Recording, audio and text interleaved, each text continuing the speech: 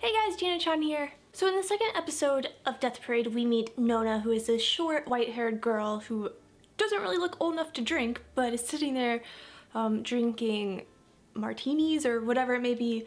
But she's kind of like the behind-the-scenes person during this whole like game show, if you want to call it that. And she's one of many, I'm assuming, arbiters who are in control rather of receiving and then bringing back memories of the deceased. And by the way that she's talking to Decim, it kind of seems like she's like a step above him, maybe, because she kind of almost talked down to him when she was talking about his mistake towards the end of the episode.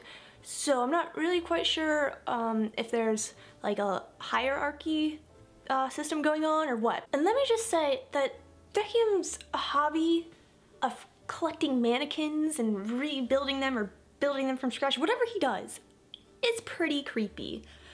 I mean, I guess it's better than having a doll collection because, well, dolls are pretty useless. They just sit there on a shelf, but he, I'm assuming it's he, who actually dresses them up and they watch from behind the scenes, watch the game and people playing for not their lives because they're already dead. But we also learn in this episode that there's no such thing as heaven and hell, but rather they use these terms because that's what most people associate death with, either heaven or hell. But in reality, they are either reincarnated or sent to the void, which is just darkness, deep darkness. And I'm not sure if this darkness is nothingness, where you're not really conscious of you know, being, I don't know, one with darkness, if you will. They don't really go too much into that, but I guess it's more so of a mystery.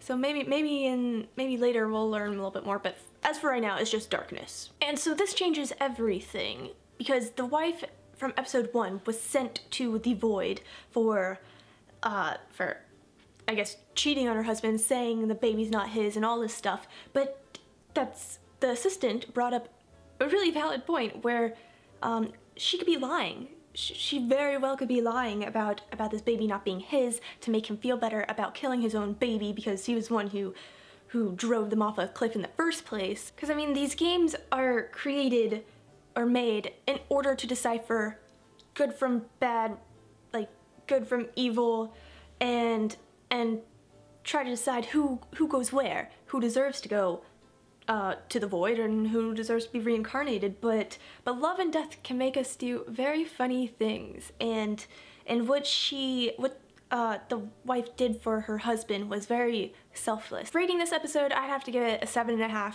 It was really cool because in episode 1 we got to experience playing the game, and then in this episode we got to experience, you know, how things work behind the scenes, and it answered a lot of questions. If you enjoyed this video, don't forget to leave a thumbs up, subscribe for more anime reviews, and go follow me on Twitter, Twitch, and Instagram. You can find all the links down below in the description. And also check out jlist.com by clicking the link down below in the description. Okay, until next time, my friends, bye!